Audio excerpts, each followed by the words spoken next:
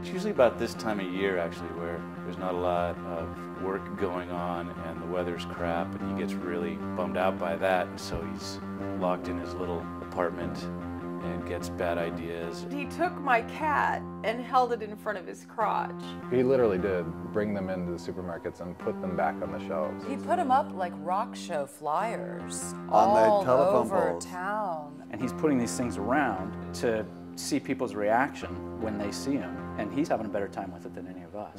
I'm sure that they're in a pub or two in England. I'm sure that they're in Spain. I think there's one in Hong Kong. I've heard tale of them being up and down the western seaboard, maybe small pubs and taverns. That's the genius of it, is stick it someplace and make people notice. And then there's something different about this, and then you look at it closely, and there it's Matt. It makes the first time you see it that much more fun. It's even creepier because it's in her, childhood bedroom that hasn't changed one iota, but all of a sudden there's Matt with his cat. In the children's section of a video store. At eye level for a 5-year-old. Genius.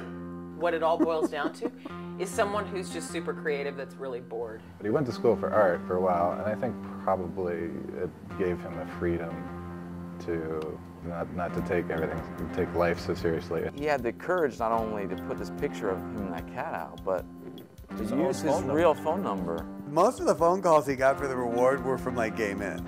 We'd be out and, somehow the conversation would come up. Have you seen, that poster of that guy? People talk about these things.